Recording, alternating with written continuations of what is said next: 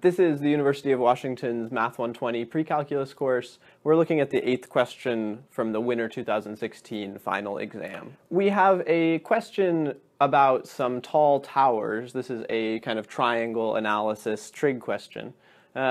We have Tower A is 100 feet taller than Tower B, and the towers are 40 feet apart. We're somewhere in between the two towers, not necessarily at the midpoint. And from where we stand, the top of Tower A is 87 degrees above horizontal, and Tower B is 83 degrees above horizontal. And these measurements are from the ground. We're told to ignore our own height in thinking about this problem. And we're asked to come up with the height of Tower A. So if you haven't already, go ahead and pause the video and see whether you can make sense of this on your own. I always start questions like this by drawing a picture, and I'm not super concerned about whether my picture is perfectly to scale, but I'd like to get the details somewhat reasonable. Let's say here's the ground, and we have Tower A and Tower B. I know that Tower A is taller than Tower B. And I'm not going to be drawing this relatively to scale. In particular, the distance between the two towers is 40 feet. The difference in heights is 100 feet, but clearly my picture is already out of scale. We're standing somewhere in the middle here. Let me use the variable x to represent the height of Tower A. And have I used all of my information? I've included these angles, I've included the heights. I haven't included anywhere the detail that the towers are 40 feet apart. Let me say that we're currently d feet away from the first tower. Then we would be 40 minus d height away from Tower B, the second tower. So it looks like I can use tangent to relate x and d both in this triangle and in this triangle.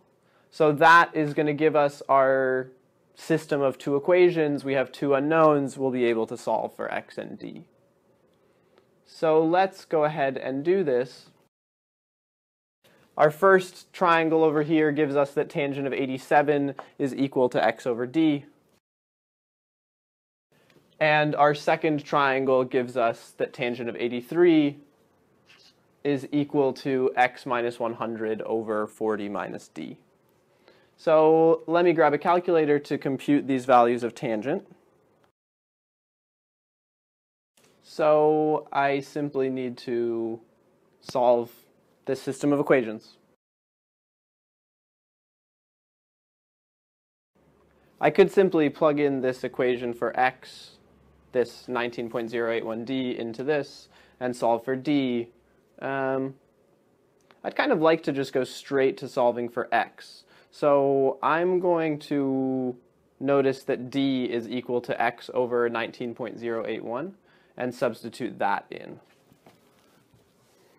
So I'm rewriting my second equation, and now I'm replacing d with x over 19.081. Now I can solve for x. Yeah, I kind of like working in terms of the tangents instead of in terms of these decimals. In particular, I'm hesitant to work with these decimals as is just because they're kind of annoying, and I'm also hesitant to multiply things out because then I introduce rounding error. So let me just notice that 8.144 is tangent of 83, and this is tangent of 87, and solve for x using these explicitly in terms of tangents. So I've brought the 100 over here. So I factored an x out of both these terms on the right, and then divided by that term 1 plus tangent 83 over tangent 87. I now have a solution, a little ugly to work with, but just some calculator food. My calculator suggests that x is 298.4 feet. which seems actually quite reasonable. This seems quite plausible to me. If I had extra time on an exam, I might go forward and actually compute x and d and check out that we do find that these values all agree. But this agrees with my intuition, and I feel comfortable saying that this is a reasonable solution.